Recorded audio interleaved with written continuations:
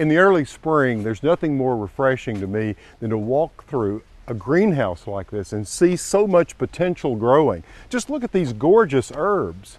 This greenhouse can hold between 40 and 45,000 of these plants. They're just getting ready to ship them out to your garden.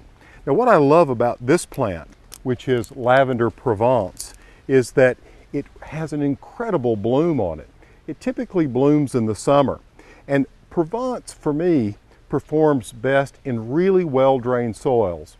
My garden soil is heavy clay, so I'm in the soil with lots of sand. The idea here is you want excellent drainage.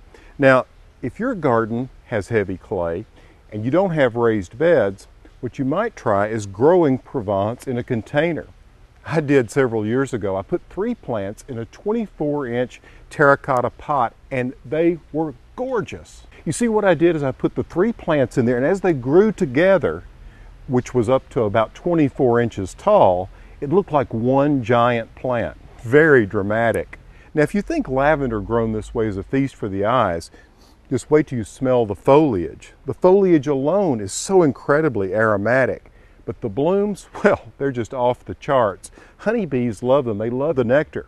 You see, lavender honey is very sought after.